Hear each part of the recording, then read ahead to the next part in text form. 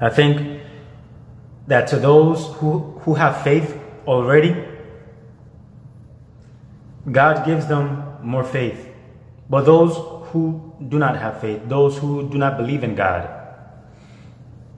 God leaves them as they are.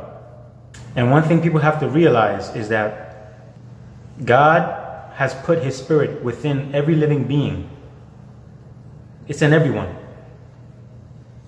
But that spirit is not something he gives us and then later, like, it's not something he gives us that later becomes a part of him. No, it is him.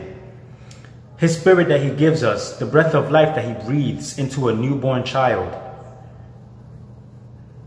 that breath of life, that spirit, is from God, but it is God. So when a person lives a life of debauchery, a life of sins, they are directly affecting the Spirit of God, which is why God said that his Spirit shall not continue to dwell with man for a long period of time, like it did in the time of Noah. In the time of Noah, people lived up to 900 years, because this is one day in the eyes of God. 1,000 years is but as yesterday to the eyes of God. So man was living for one day in the eyes of God. That was what he said. The day you eat from it, you will die. So all mankind was living to one day in the eyes of God, and then they died. But God said that the heart of man is wicked all the time. And so his spirit cannot continue to dwell within mankind when all mankind is doing is wickedness all the time. So he would cut the days of men short to 100 to 120 years. So his spirit is within us.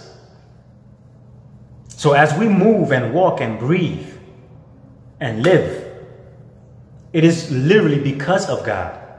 And the scripture says that if God were to ever set his mind to remove his spirit and bring all the spirit that he has, if he was to remove his spirit and take it back to put it within himself, all life on earth would perish. And we will all return back to the dust. So it is literally by the grace of God that every single one of us continue to live. More faith and more faith.